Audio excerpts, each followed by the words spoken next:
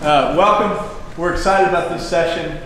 The Oklahoma Senate has had a leadership meeting, a caucus meeting, got to sit and listen to the governor's state of the state. We were excited about his enthusiasm. I particularly was excited about cutting red tape and trying to find regulations to eliminate. And I have two of my good friends standing beside me, two of the leadership of the Senate. I'm going to let them have a few comments, and we'll open it up to any questions you may have. Senator David, Majority Leader. Thank you, Mr. Pro Tem. Good afternoon, everyone.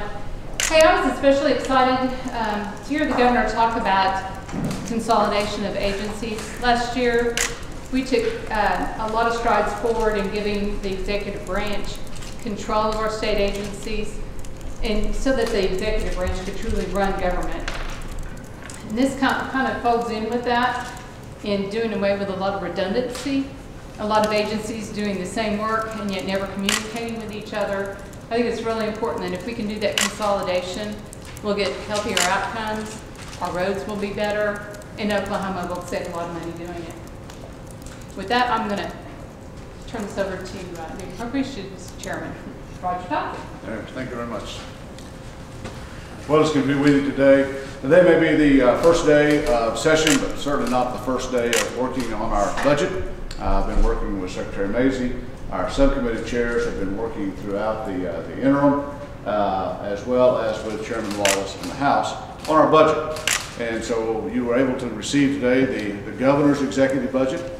That is what he'd like for us to be working on. We also have some priorities out of the Senate that we'll be working on. Most of that's going to deal with rural health care and moving forward. And so I'm looking forward to a positive session.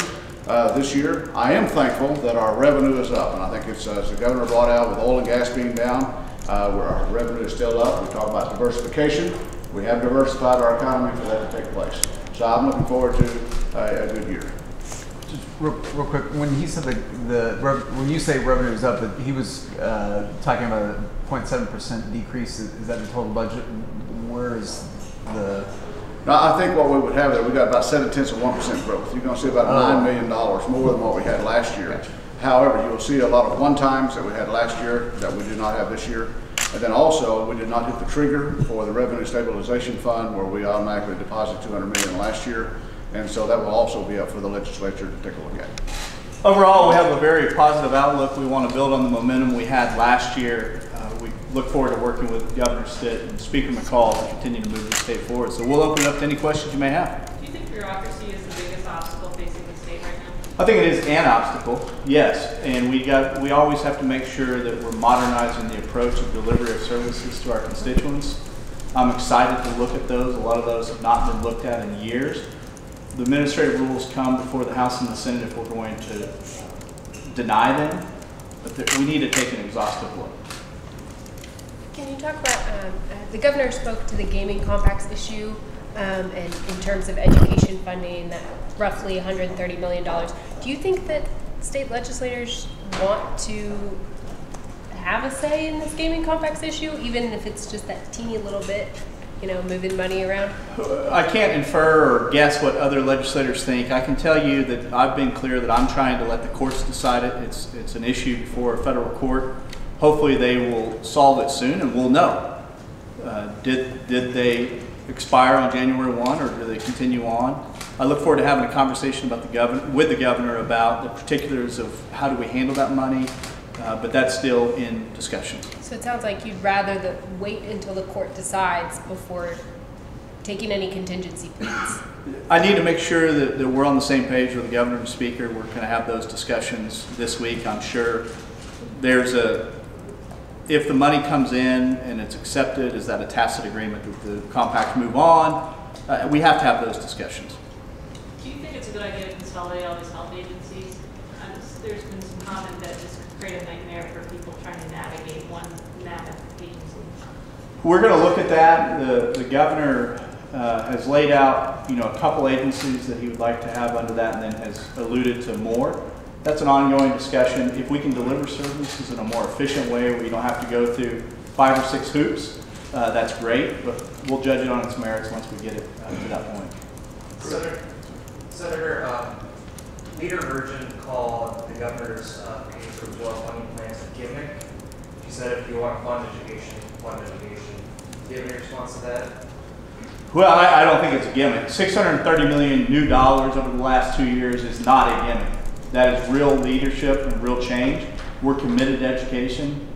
Senate Republican Caucus stood before you all last year advocating for another $200 million in the classroom. We're still committed to classroom funding, and we look forward to seeing how we can best move education forward. But no, it is not a gimmick. $630 million has really changed the game. I think the minority leader was referring to the only new money for education in the governor's proposal today was $25 million for that equal opportunity scholarship, and that's what she was referring to as gimmicky. Do you think that's the best use of increased funding for public education, to put it into a scholarship for private schools?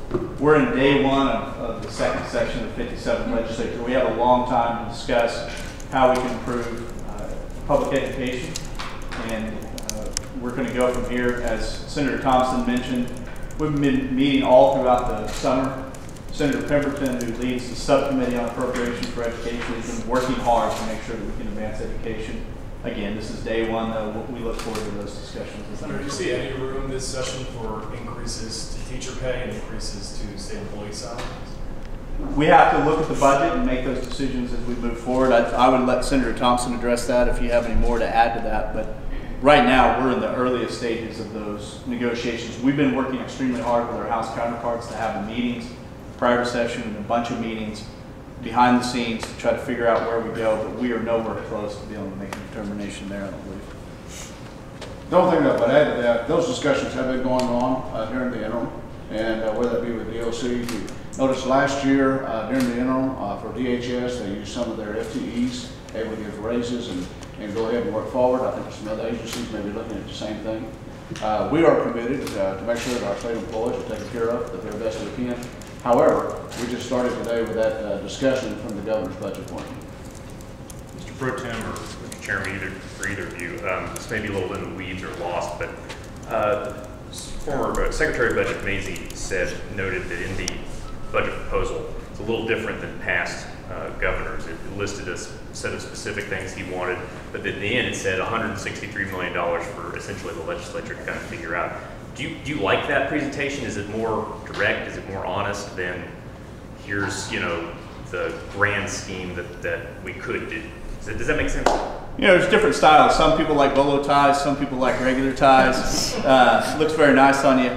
But I think it's just a matter of style. I am excited that this governor's budget has the totality of funding in it, from local sources, from all state portion dollars. It gives a much clearer picture. About 4 or 5 years ago, the state Senate started doing that in our appropriations bill under Chairman Jolly when I was his vice chair. I think it's extremely important when we're making decisions that we see the total picture.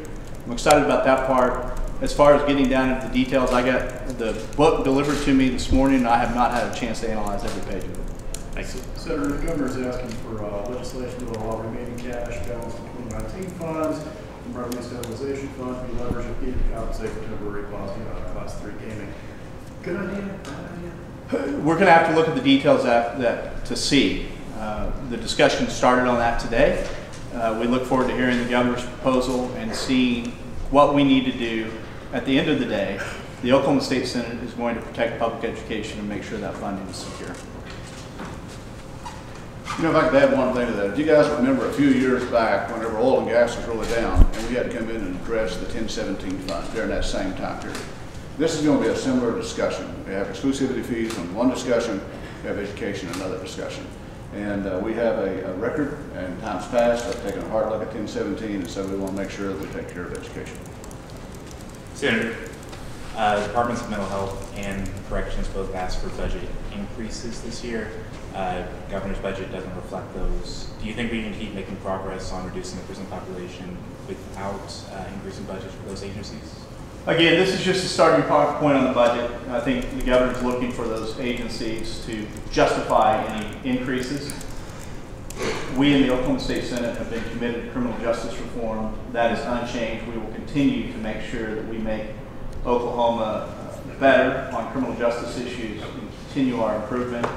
The governor's budget, again, I haven't had a chance to analyze every provision of it. One of the things we did in the reform last year was we were able to get 2 appointments from the pro tem on those two boards that you referenced. So I have a much closer look at what are those agencies doing with those dollars. We invited those individuals to our caucus retreat this year and had a robust discussion.